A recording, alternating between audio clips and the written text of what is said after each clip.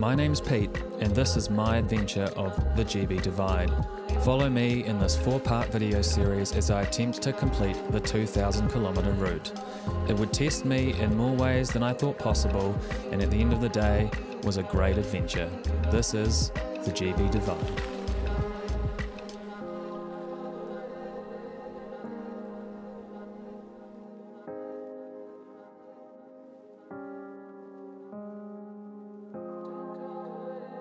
Alright guys, I'm here at Land's End to start my adventure. Yeah, it's a really average weather, but I'm just going to get going because it's really cold and windy. Yeah, this is Land's End, 2,000 Ks, bikepacking up through the UK, GB Divide, starting now. So at this point, it's probably worth me explaining a bit about what this adventure is. It was first invented in 2019 for a race called the GB Duro. The GB Duro in this first edition was won by Lachlan Morton, and there was a fantastic video done by Rafa about his trip. Now the route that race follows is known as the GB Divide, and I set out to complete the route by myself in a self-supported fashion in about 15 days. Now the author of this route doesn't want too much spoiled about where the hard bits are, so I'll try not to do that, and as per those wishes I turned up with absolutely no idea what I was in for.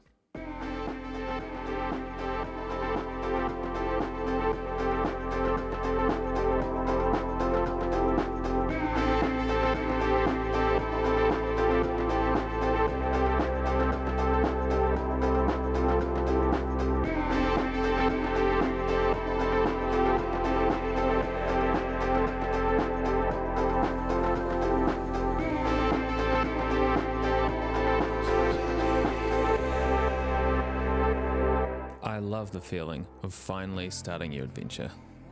All of the packing, the fretting, the repacking, it's all behind you now, and all that's left to do is look ahead.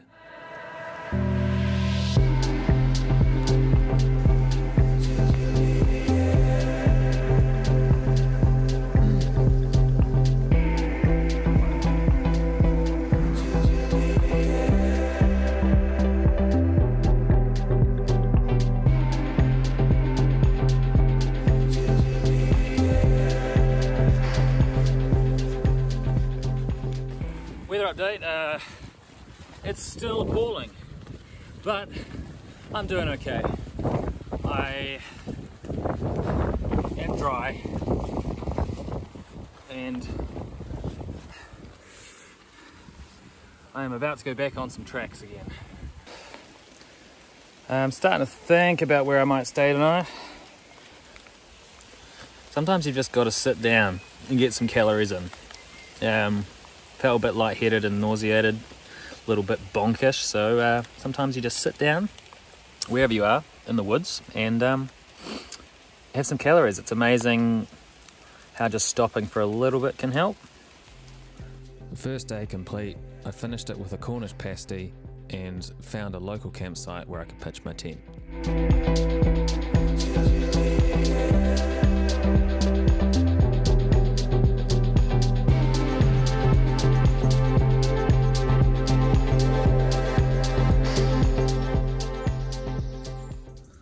Alright, we found a little campsite and finally it's decided to stop raining just as I put some stuff up, so that's an absolute dream.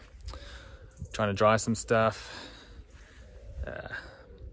bike sitting down there. Good to be on the road, get the first leg done, and yeah, excited.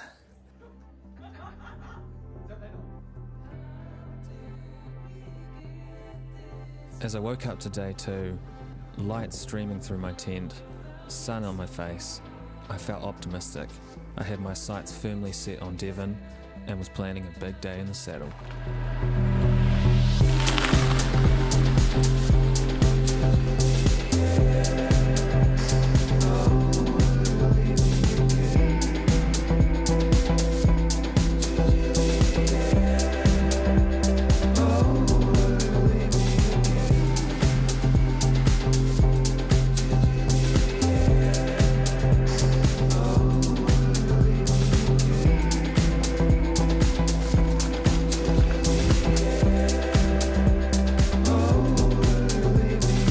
These back roads are gorgeous.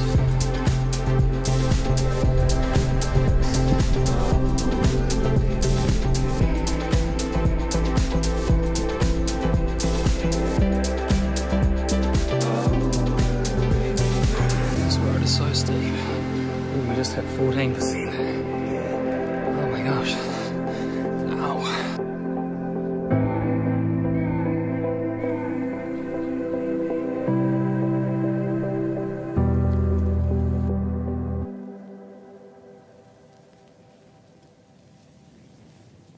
No.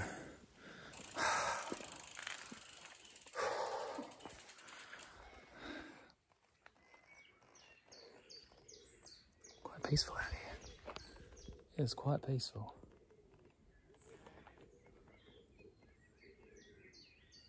Those owls.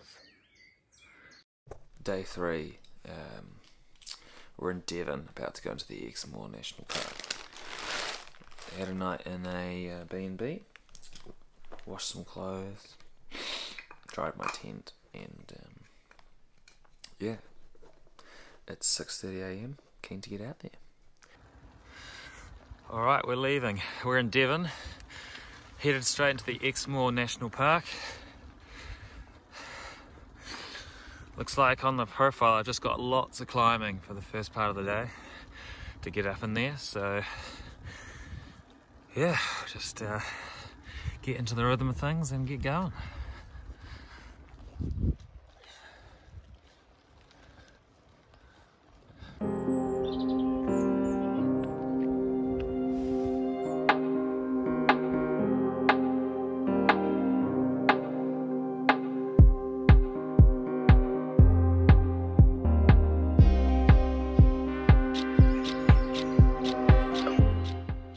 I entered into the Exmoor National Park, a day that was going to push me to my limit, but I didn't know that yet. At the moment, I was just absolutely loving the scenery.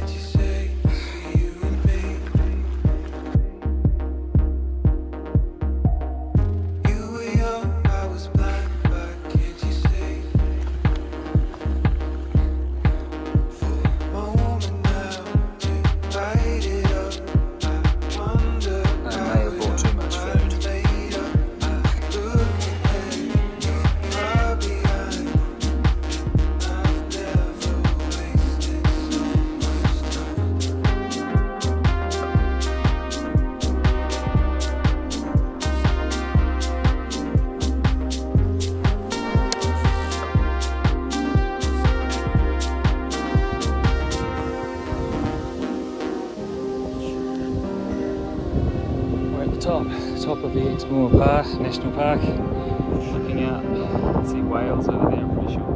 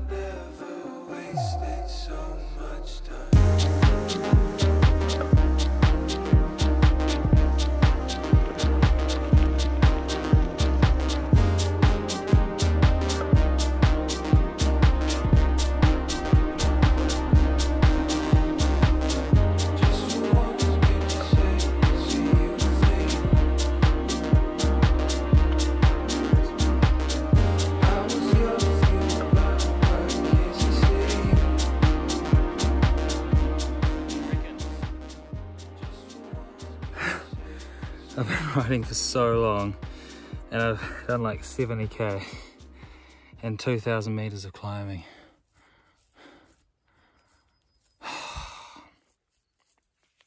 And it's raining. Okay. Onwards. Gonna keep going. Mostly because I want to get through Bridgewater and I don't know what else to do, so I'm just going to keep going.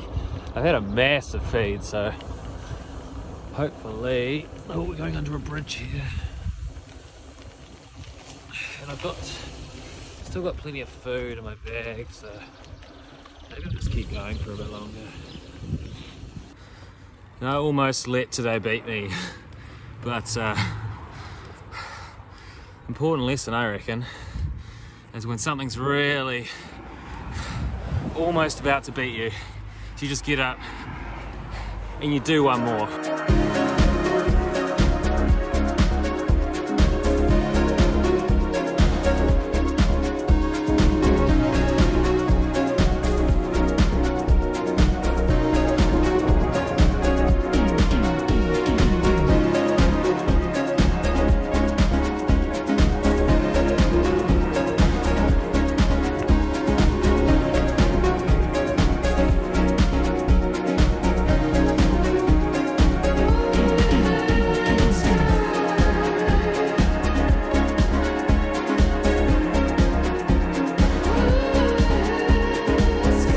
My bike up the Mendips to try and find a camp spot.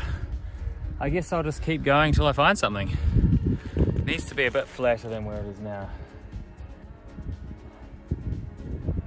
Good thing about summer here is you've got plenty of light to play with, so pack's full of food.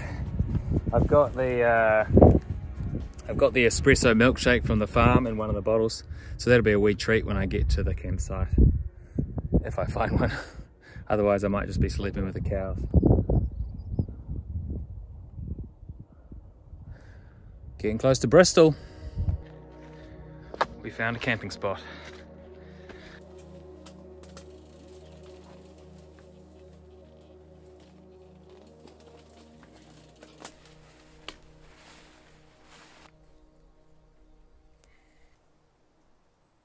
Yeah, it's been a full-on day. Wild camping in a little wooded section up in the Mendips, so down towards Bristol tomorrow, and just get straight into bed, I think, because it's been 13 hours on the bike today. So it's been raining all night and it's not got much sleep. It's too early now. Just want it to start raining for 5 seconds so I can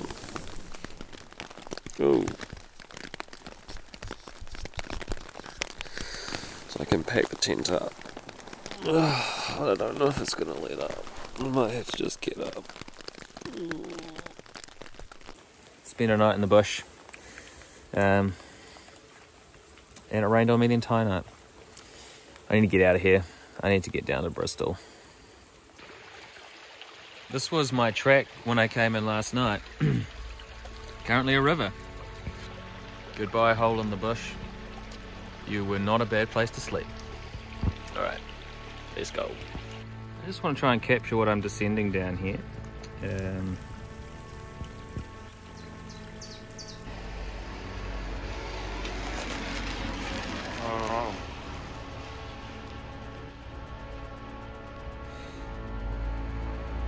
feel like I've been hit by a bus.